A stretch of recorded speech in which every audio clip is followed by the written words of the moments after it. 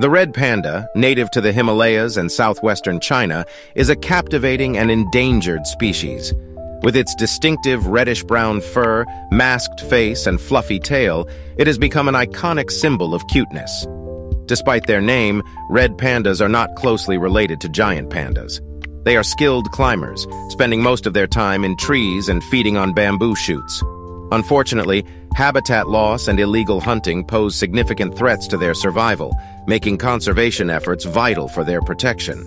Follow us to see more curiosities about nature world. Thanks for watching. See you soon.